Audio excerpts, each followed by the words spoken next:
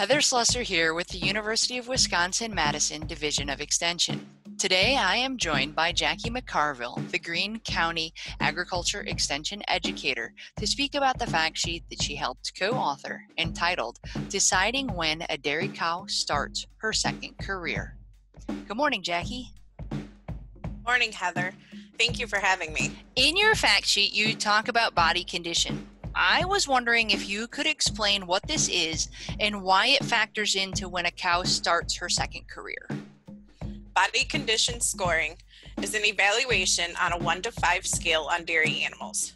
Places that are evaluated for condition or fat cover include the top line, rear view of the hocks, side view of the area between the hooks and pins, and the cavity around the tail head. Thin cows with poor condition are often discounted at sale barns. Evaluating the cows for body condition scoring and locomotion prior to shipping a cull cow will help determine which ones some condition could be added to, which helps get a better price at the market. What is locomotion scoring? Locomotion scoring is based on the observation of cows standing or walking. You place special emphasis on the cow's back posture. A cow with normal locomotion can stand and walk normally with a level back. They will also make long, confident strides. A cow that is moderately lame stands and walks with an arched back and makes short strides on one or more legs.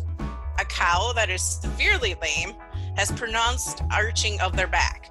They are more reluctant to move and almost completely transfer the weight off of the affected leg. They are very noticeable in a barn if you see them. Who should be selected for feeding out? Feeding out cows that are thin with a body condition score of less than 3, but are still very healthy and mobile, should have a greater ability to increase their value compared to cows that are already well conditioned.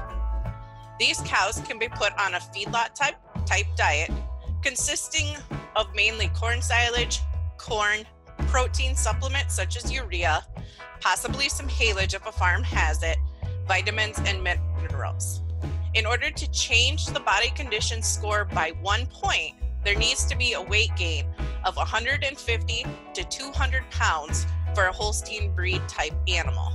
Obviously, a different breed, a smaller breed, will take less. What are the economics of getting a cow to her second career? Obviously, farmers need to consider the risks and potential net return for retaining cull cows longer. They will need to consider if they have enough feed, labor, housing, and bedding. We have to remember that it'll take about 10 to 12 pounds of feed per dry matter basis to 1 pound of gain. Typically, you can figure about a 3-pound weight gain per day can be used when you're thinking about how much feed it will take. This means to achieve 1 point of body condition score increase, you will need about 2 months to be feeding these animals on the farm. Utilizing the diet I just got done talking about, it would cost about $2 a day on a relatively conservative grain type diet. If you choose to feed them a higher grain diet, please remember that you'll need an adjustment period of 2 to 3 weeks to get those animals accustomed to a more starch in their diet. Additional cost would also be incurred on bedding, labor, and housing, and you could figure in roughly about 75 cents per day for those things. Depending on what the market price is and your other feed and yardage cost will determine if feeding them out will give you a gain or a loss. Obviously, well-managed animals will have a better potential for additional returns, but as always, there's financial risk when adding condition to an animal. Thank you, Jackie, for being with us today and sharing information about your fact sheet.